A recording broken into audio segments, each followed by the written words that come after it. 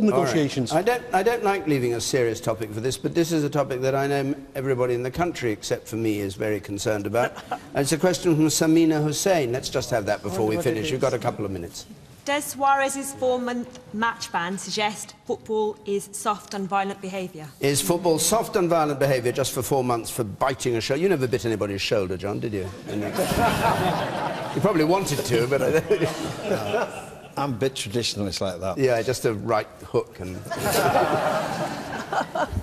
Well, I told Tony I only did it because he asked us to connect with the electorate, so I did. Suarez, properly treated? Is it right? Should he have been drummed out of football altogether? He's a shocker. He's a shocker. It's so sad, isn't it? Because he's actually a brilliant footballer. I mean, he's absolutely... Even Paul, we would agree on this, wouldn't we? Liverpool fan. But, I mean, it was outrageous. Third time he's done it. Personally, I'd have him, if you could, he should be charged, and something like that, he'd be he'd be right on the edge of going away. 4 months, I'd make it more, but that would really upset I thought Liverpool's selling him, aren't they? They are now.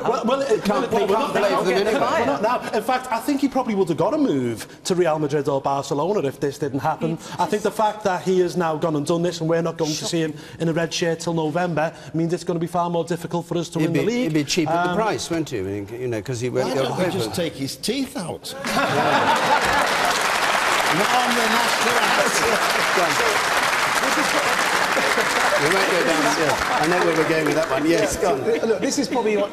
I mean, I'm going to agree. I'm going to agree with my UKIP colleague here and say I'm also a Liverpool fan. You know, I've been a lifelong supporter of the team. Dear, yes, this is very depressing. And to all the Liverpool fans out there, you will never walk alone. But the thing is here, look, if we've just discussed something about the young men getting involved in violence and the dangers of that and how to stop it. This is not an example to set. Sportsmen need to be setting a better example. They need to be coming forward to pull this country together and not to divide it in this way with such appalling behaviour. So I think it is justified that he's disciplined. Yeah, well, I'm sorry, I can't resist this. This is a great topic to get our teeth into.